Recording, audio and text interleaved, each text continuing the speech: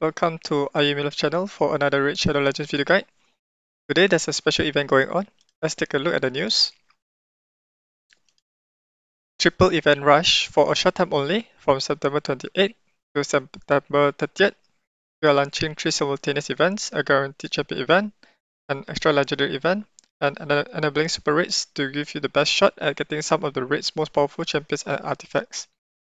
So basically the first two events allows you to get the champions, while the super raid event allows you to farm twice the speed for artifacts. So here are the events.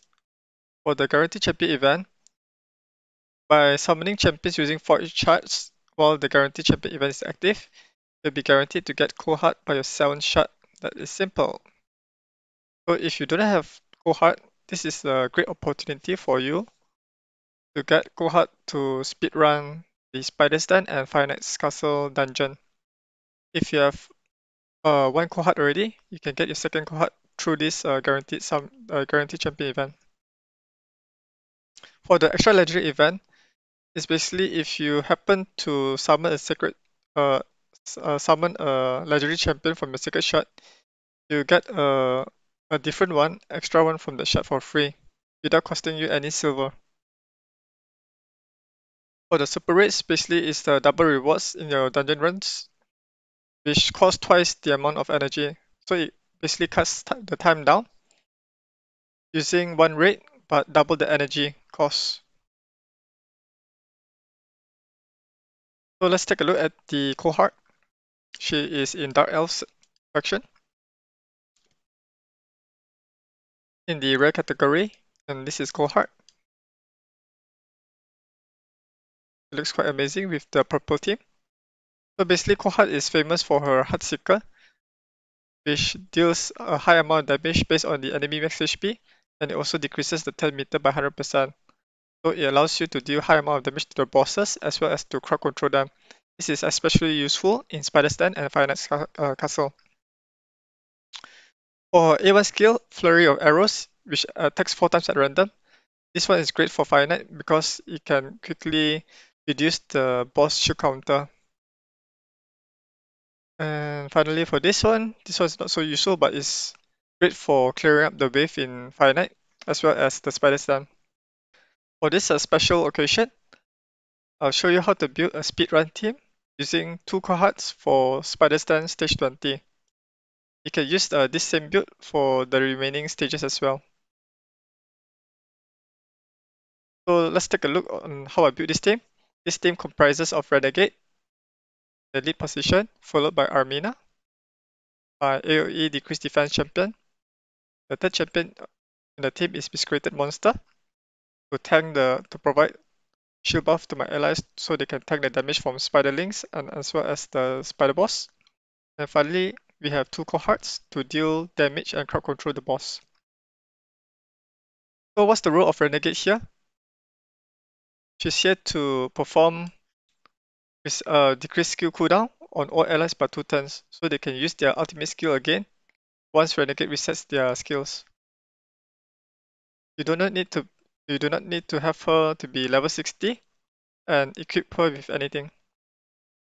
For Armina, her role here is to apply the AoE decreased defense debuff on all enemies.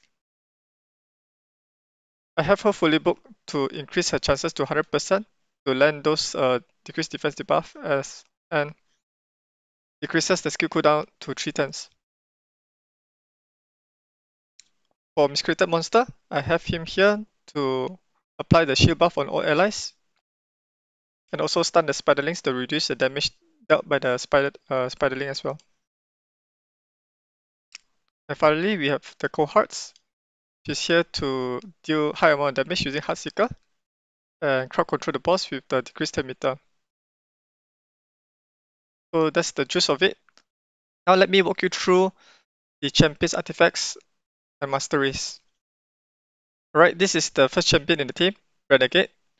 I have her ranked to rank 3 as fully ascended to 3 ranks. You do not need to have any artifacts on her. You do not need to have her book at all. You only need Renegade to just reset the ally skill cooldown one time. and you do not need to have any masteries on her. So this build is quite simple. So during your void shot summoning, if you happen to get Renegade, you can easily build this team. The second champion on the team is Armina. Her role is to apply the decreased defense debuff on all enemies. I have her equipped in Perception and Cruel set. Here are her total stats. The stats to prioritize on her will be accuracy and speed. If you have better gears, you can focus her to boost her damage output by having more critical rate, critical damage, and attack. But for early to mid game players, you want to focus on accuracy, speed, and HP. HP is the health points for her to survive the enemy attacks. You'll need around 225 accuracy to land the debuff on stage 20 Spider Den. You need a high amount of speed to go first before Miscreated Monster comes in. So the Miscreated Monster is able to deal high amount of damage to generate a larger shield. To calculate the number of accuracy required for the dungeons, not just Spider, is to multiply the floors by 11. So assuming you have you're in floor 10, 10 multiplied by 11 will be 110 accuracy. So for stage 20, 20 multiplied by 11 is around 220 accuracy required. So that's an easy way to figure out how much accuracy you need for each floor. So let's go through the artifacts equipped on Armina. So this is a weapon. I prioritize the accuracy, speed, and HP. This is the helmet, speed, critical rate, defense, and HP. This is the shield, speed, critical rate, HP, and defense. Critical rate glove with a lot of speed, HP, and critical damage. Attack chest plate with some speed, critical damage, and accuracy. And speed boots with some accuracy and critical rate. This is the attack ring, defense amulet, and accuracy banner.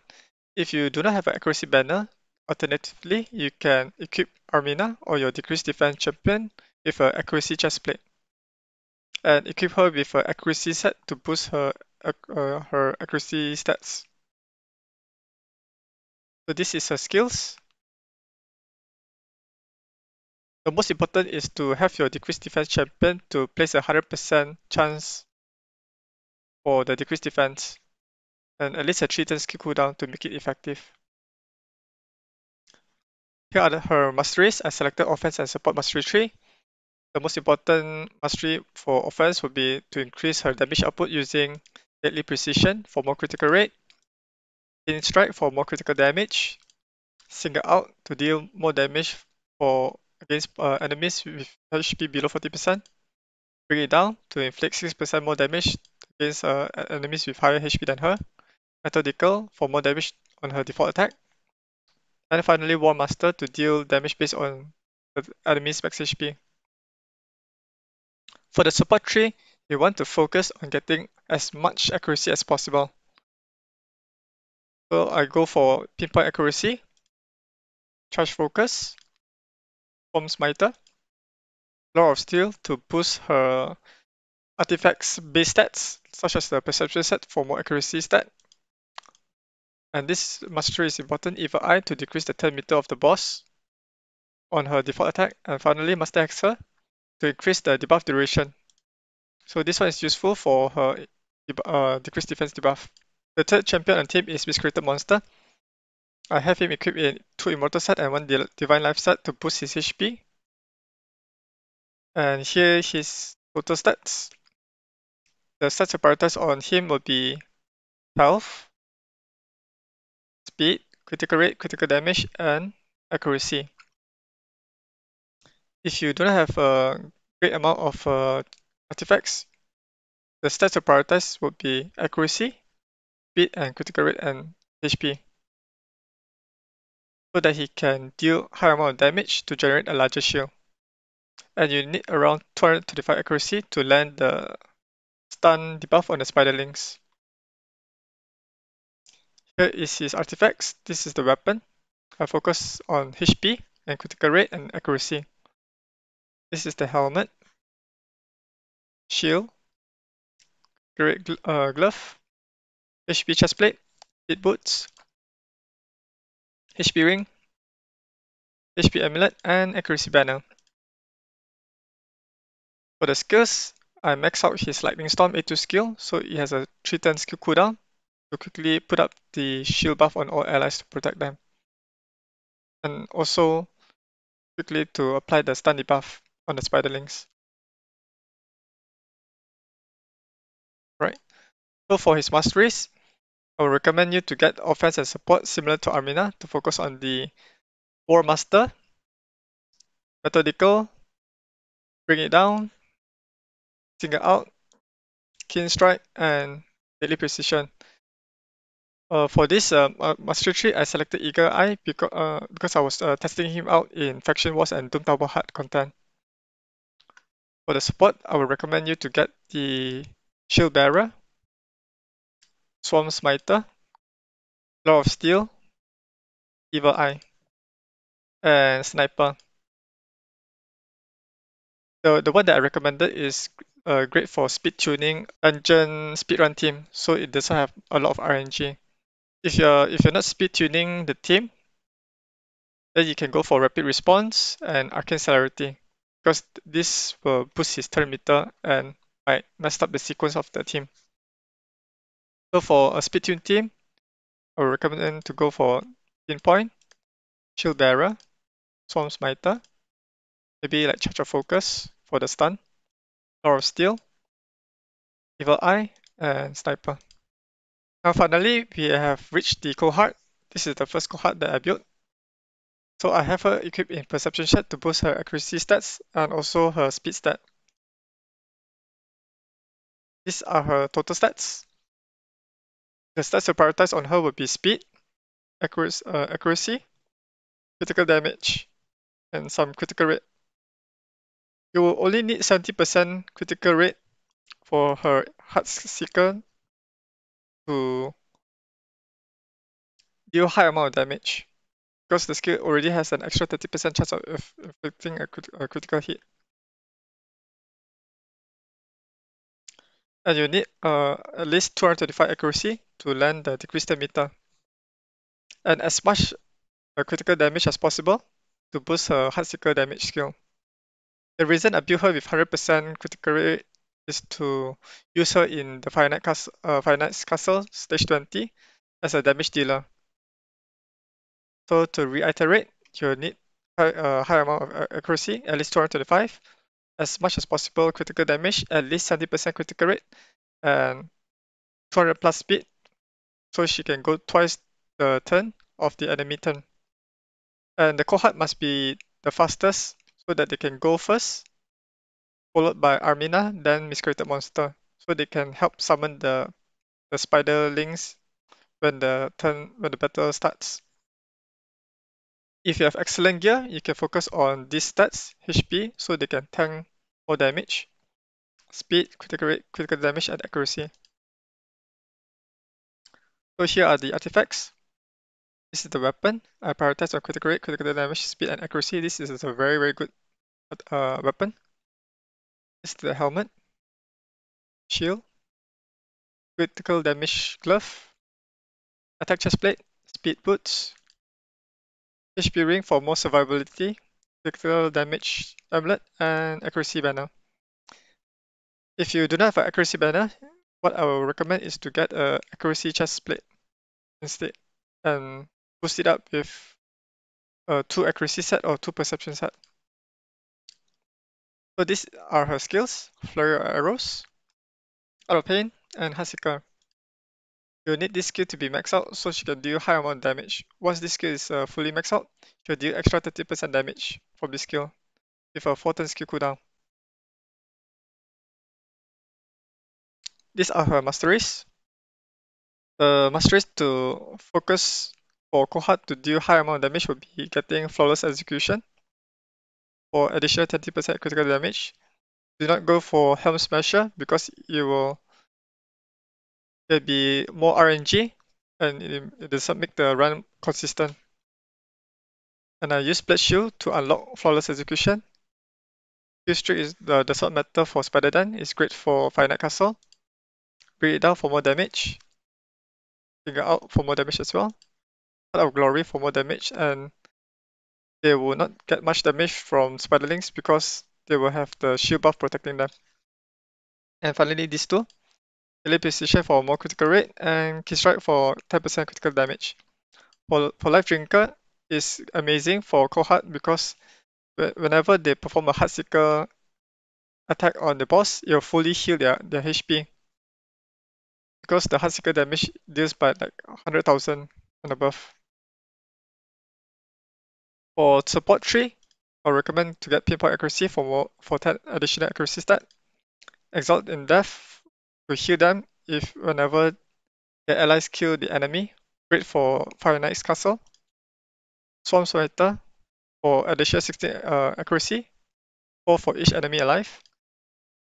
Door of Steel to boost the artifacts stats. Evil Eye to decrease the 10 meter on the default attack. And finally, Staxer to increase the debuff duration for their healing reduction, poison, and decreased accuracy, which is great for Fire Knight Castle. This build is similar to my second cohort, just that the artifacts will be slightly different. So the second cohort, I built her in critical damage set and speed set for additional critical damage and speed.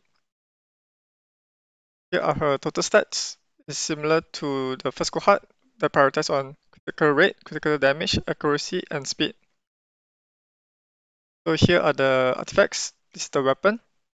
I prioritize on speed, critical, and critical damage. This is the helmet. As you notice, I have like multiple rolls on critical rate. If you get this, you should keep this for your cohort. Because if you got multiple rolls on critical rate, you can have her equipped in critical damage glove, which is much more easier to build a high damaging cohort in your team. And this is the shield, critical damage glove, attack chest plate. As usual, if you don't have an accuracy banner, you can replace this with an accuracy chest plate. Speed boots, always speed, HP ring, critical damage amulet, and accuracy banner. So the skills will be the same as well. Use your rare skill tomes to max out this Heartseeker skill. And the masteries are here, which is the same.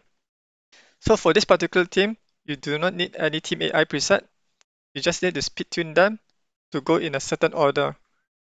The speed tuning here is to have these two cohorts to go first, followed by Armina, Miscreated Monster, and their speed must be over 200. So they can go twice of Renegade speed. So once they perform their action twice, that Renegade will come in to reset the skill cooldown of all allies. Then they will repeat the same action again for the following attack. I'll show you in manual mode, one time speed, to explain how they work. Alright, so now at the first turn, the spider boss summons 8 spiderlings as you notice. 1, 2, 3, 4, 5, 6, 7, 8. So the reason why I have the cohort to go first is to allow the boss to summon the maximum of 10 spiderling first.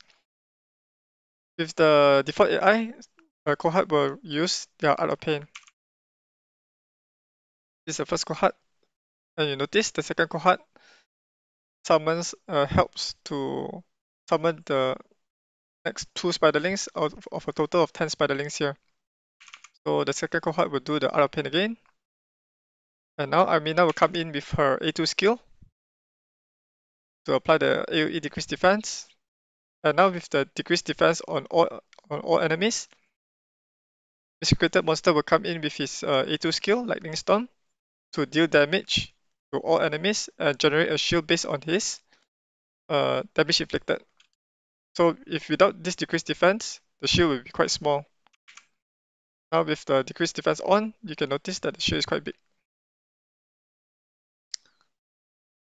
The reason why the spiderlings attack Renegade is because she has the least amount of HP here. So the cohort will now perform the Heartseeker skill to reduce the 10 meter of the boss.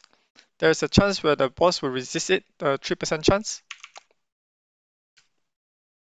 This is the second cohort, fully depletes the 10 meter by 100%. And now finally, Renegade will come in to perform her sacrificial ritual. It doesn't matter now because she already performed her role to decrease the skill cooldown of all allies. Now Miscreated Monster will come in with his A2 skill.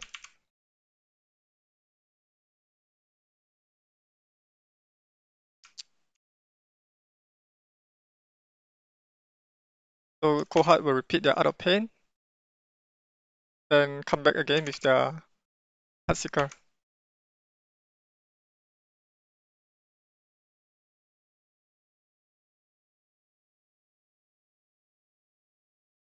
And that's it. So basically, Renegade here allows the champions to perform the ultimate skill by reducing their skill cooldown by 2. So let me show you a replay of this team in 2-time mode, full auto.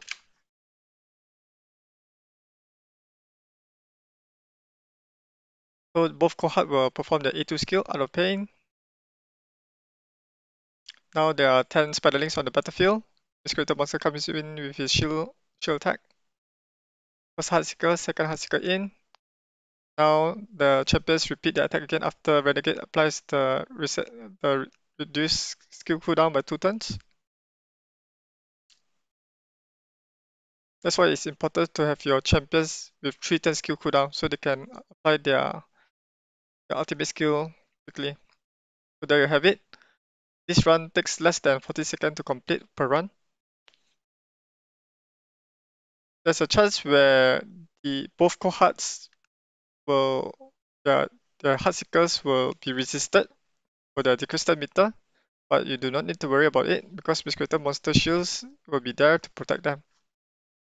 So the worst case scenario for the run will be is it will take around 1 minute and 20 seconds for the run to complete with a 100% success rate.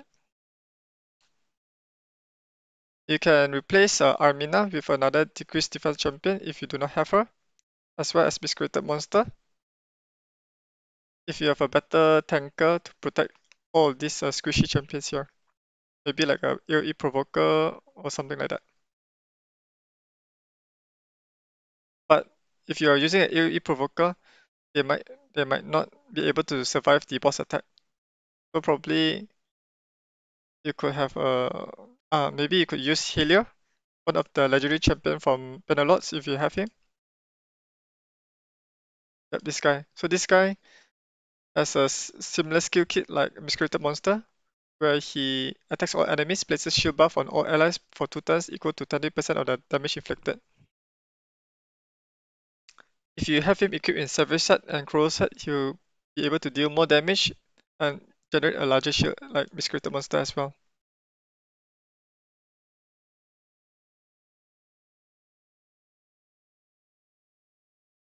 The other champion I can think of to generate a large shield would be Sir Nicholas. He's a Void legendary champion. He has a A2 skill Polar Protection, which attacks all enemies, places a shield buff on all allies for 2 turns. The value of the shield is equal to 30% of the damage inflicted, which is a better version of Healer and Miscreated Monster. The good thing is he also can place Unkillable and continuous heal buff to heal all allies. If you have not visited my website, ayumilove.net, you can head over there. Once you're at the website, you can click on this Red Shadow Legends page. Then scroll to the Red Shadow Legends index. For the skill section, click on the Decrease Defense skill. It's under the debuff section. Is this one. Click on it.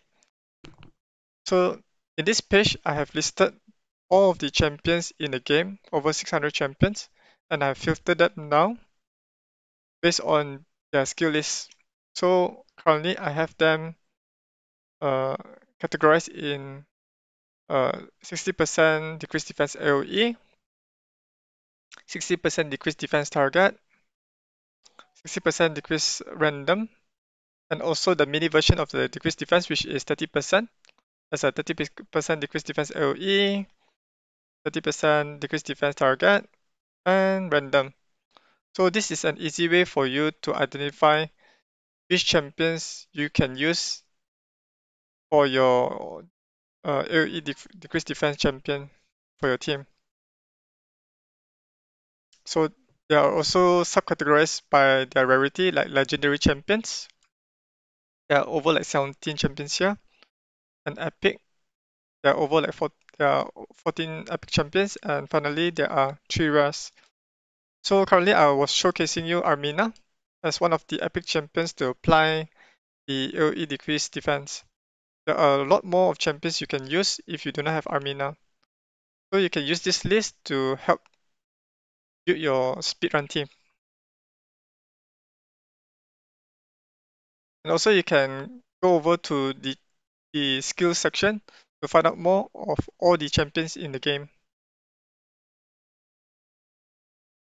Alright, that's it for the speedrun team for Spider Stand 20. If you have any question regarding the team, you can post your questions below in the comment section of this video. And if you enjoyed this video, click the like button. And if you have not subscribed yet, you can click on the subscribe button, it's free. And click on the notification bell to receive new updates whenever I upload a video to this channel.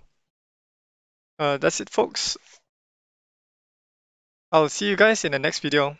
Bye.